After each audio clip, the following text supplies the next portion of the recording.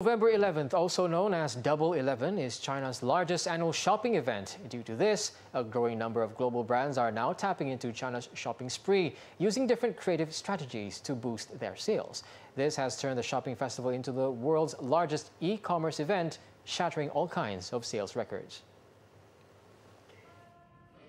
Tmall, the online market of e-commerce giant Alibaba, broke the $1.44 billion sales threshold within just the first 125 seconds of the event, and reached a whopping total sales of $14 billion within 2 hours, reportedly after 8 hours faster than last year. And this is not slowing down just yet, with Alibaba on track to beat its total sales record of $25.4 billion for Singles' Day last year. Meanwhile, JD.com, one of China's largest online retailers, also reached $14 billion worth of orders after Alibaba early on Sunday.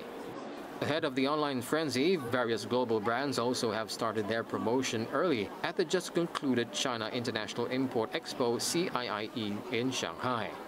This year marks the 10th anniversary of the Double 11 shopping festival, as China plans to import over $40 trillion worth of goods and services over the next 15 years.